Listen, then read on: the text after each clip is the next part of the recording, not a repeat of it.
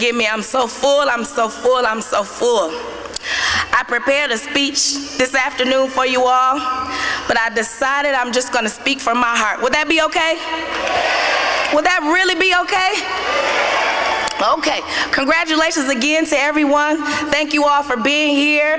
Down low, up high, thank you so much. This is beautiful. My goodness, Atlanta Tech, you all really did it this time. Wow. I'm gonna do my best thing, Cocorell, not to cry. I promise. I told her, she said, stay strong, finish strong, don't cry. I'm always crying, but I won't cry today. I simply wanted to say, Atlanta Tech's mission truly is to transform anyone who decides that they want a better life. If I told you all my story, you wouldn't believe me, but I'm gonna tell you anyway. I have a little girl, she's 12, her name is Ajay Page, and she is absolutely amazing. We're riding in the car one day, she's in the back seat, excited about college. Mommy, when I go to college, this is what my dorm will look like. I don't want any roommates because I like to keep everything clean and people don't like to be as clean as me. I'm gonna study business, she's gonna study medicine and become a doctor, and I'm thinking, at the time she was only 10, how does this 10-year-old know anything about college? But not only did she know about college, she knew exactly what she wanted to do. So being that she had those college questions, I didn't have those answers. I showed up at Atlanta Technical College with my daughter at hand so that I could ask her questions on her behalf. When I got there, Miss Sally Watson, instead of giving me a flyer or a pamphlet or a brochure or even saying, go to the school website, she signed me up for school. Fast forward to today, I received the highest award known at Atlanta Technical College.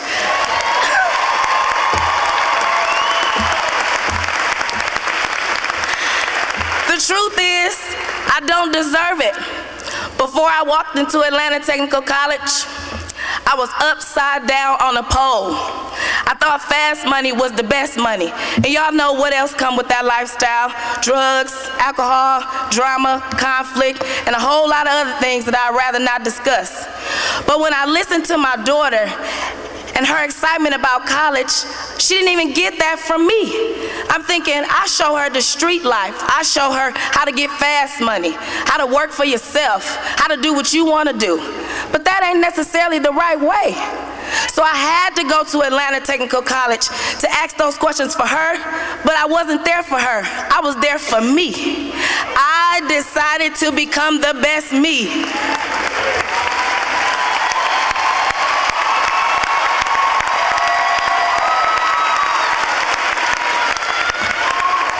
I'm not here to pose my belief on anyone, but if God can do it for me,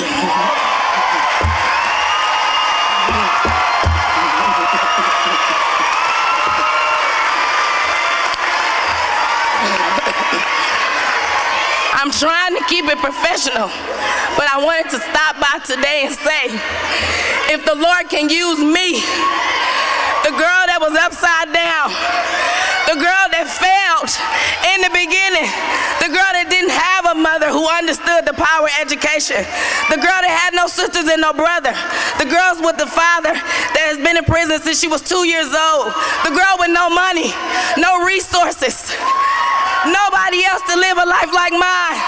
And I stand right here with you today to tell you that there is nothing that you cannot do. Oh my God. I just want to be a mirroring image that God can use anybody. If you listen, if you start strong, if you stay strong, and if you finish strong. So if y'all repeat after me, Atlanta Tech Effect. Hey, Atlanta Tech Effect. Hey, Atlanta Tech Effect. We are, I can't hear you. We